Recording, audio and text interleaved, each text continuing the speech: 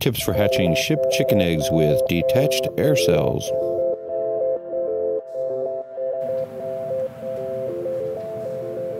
How's it going, folks in YouTube land? Today I'm going to give you some tips on how to deal with eggs that have been shipped in the mail. A lot of times when you receive your eggs, they'll look normal, they won't be broken or cracked. However, internally they're damaged pretty well. Inside of an egg, on the large end, this is the end they break out of, there's an air cell, there's a membrane in there. And when the egg is first hatched, that membrane is relatively small, but it's right at the top, okay? As an egg gets older, the membrane gets bigger. And during development, during incubation, as a matter of fact, you know, it's way down into here because it just dries out and it recedes, leaves a nice big air pocket for the chick. You see these eggs, they're breathable. There's permeable holes in the construction of the egg so it can take air in through the shell.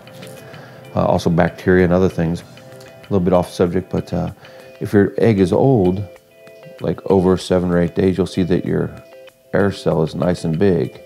So when you first get your eggs after they've been shipped, what you want to do is you want to candle them and first of all see if you have an intact air cell.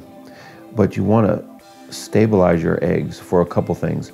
Put them on the pointy end and get them sitting like this, and we're going to basically get them acclimated to current room temperature, right? We don't want to go from transporting in a cold outside area right into a hot incubator because it can shock them. It can kill the embryo just from heat shock. So what we want to do is stabilize the egg. We want it to sit vertical in some type of egg tray for at least 12 hours, up to 24 hours. 24 hours is a good safe medium. And then you want to candle your eggs. You want to look and make sure you've got an intact air cell, because if you don't, you have to do them differently.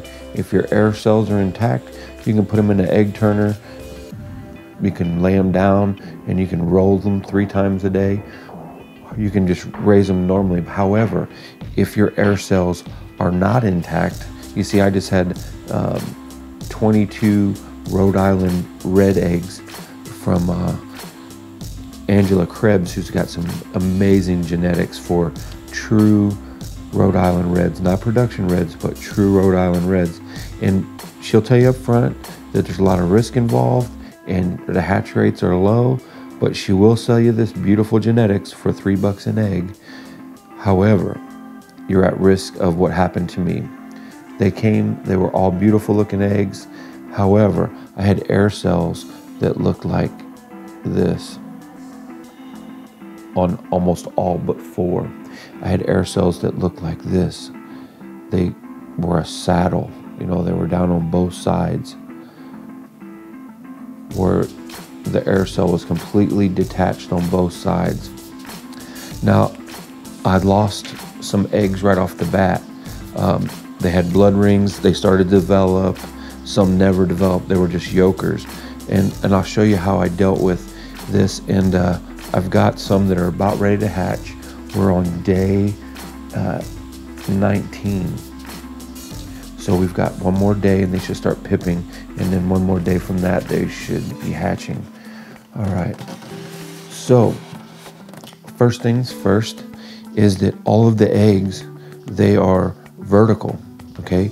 And you still turn your eggs with the broken air cell, but what we're trying to do is dry out that top area and make a new air cell, okay? Because all this stuff's going to recede as the egg starts to get absorbed and turned into a chick. But what we want to do is make sure that we don't disrupt it to the point where it can't form a new air cell. So we're going to try to create a new air cell by keeping the eggs vertical. And when you turn your eggs, you know, you turn them at slight angles from side to side. You'll swap your eggs. So basically, I'll have them out, and then I'll swap them and put them in, and then I'll rotate them just a little bit, really slowly, okay? Real gently. You're never gonna turn fast and move fast, and you never wanna go, you know, much of an angle at all. So we don't wanna, you know, shift our eggs like this. So this would be like a good angle. and then I would switch the angle on the other side, like so, and then I would rotate it really slowly like this, okay? And then when you get to your last 6 days, don't move your eggs at all, okay?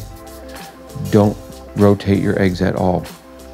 Also, maintain your temperatures properly like you should, but keep your humidity around 50%, okay? And then when you see it pip, go ahead and raise your humidity up high as you can. The idea is we want to get the egg, the chicken side, to break through the membrane inside and be able to have a place to breathe and not drown because our air cell's broken, right? So with them being vertical, they're going to come out of the big end of the egg. And Rhode Island red eggs, they're kind of hard to tell which is the pointed end sometimes. However, they're all with the fat end up, and they're all ready to pip and come out. So as soon as I see the first one crack an egg, I'm going to fill all of these cells in my Hovabator with water and try to bring my humidity up nice and high. A couple other tips inside: if you put just a couple of water bottles, they act like little radiant heaters. They will hold heat inside these bottles so that when you close your lid after rotating, it brings the temperature back up more quickly because these are like radiant heat. So I will show you what my hatch rate is. I candled all these eggs on day 18, and all of these eggs here, except this one, this was a regular kitchen egg.